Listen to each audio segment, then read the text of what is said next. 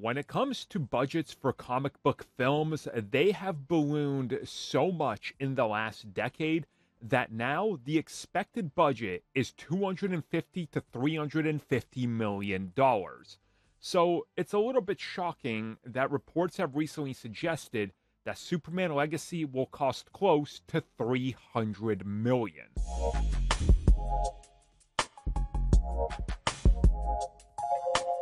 So I just want to make this clear right now. I don't know anything about the budget of this film, and I don't think many people do outside of like James Gunn and Peter Safran. The reports that this film will cost 300 million, I do not believe for 1 second.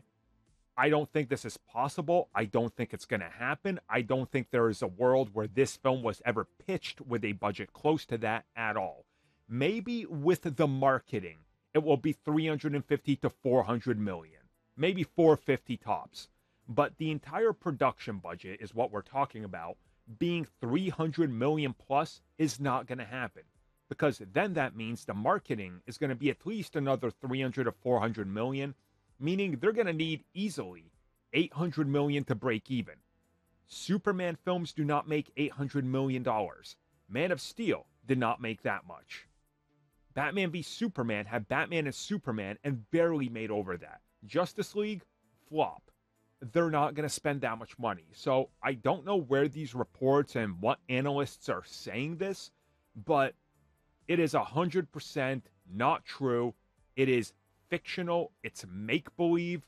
Somebody's pulling one over on people, trying to get people angry or riled up or whatever they are, because there's just no need for it. It's a film called Superman Legacy that they said is going to be smaller scale compared to other ones. How would that in turn mean that, yeah, we've ballooned the budget to $300 million by making a small scale film? What? That doesn't make sense. That doesn't compute. That doesn't English.